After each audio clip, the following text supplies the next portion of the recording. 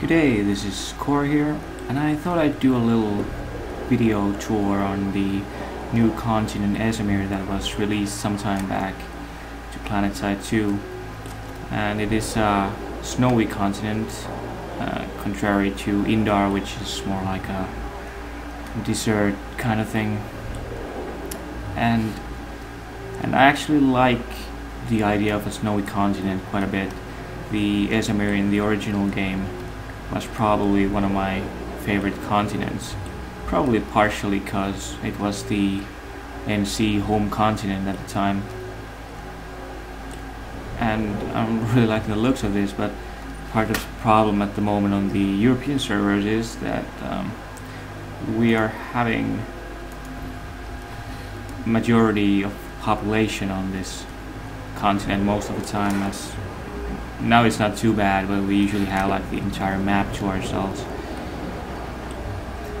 There is another reason I wanted to do this video as well, and that's because I happen to have a few spare beta keys that should give instant access to the game, and I've been wanting to do a beta geek giveaway for a good while now, but I haven't really had the access keys to do that.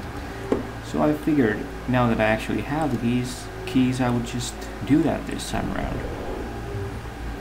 I have two keys that I'm going to give away, and there's not going to be much of a competition or anything hard to do here to get those. All I want is you to comment on this video, the comment section below, what kind of content would you like to see us upload on this channel from Planetside 2.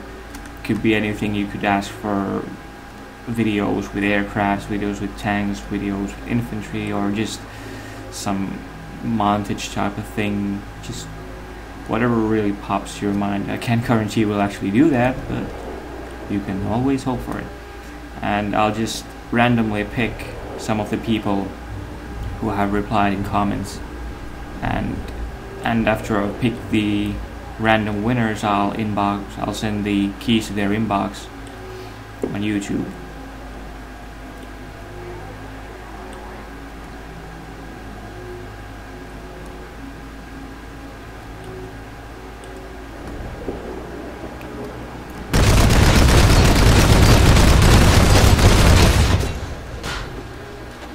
Gotta be careful not to get shot around here.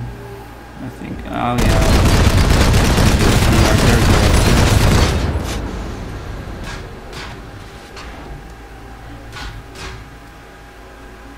I think I'm quite north in the map at the moment. Yeah. Oh, I probably better get back a bit.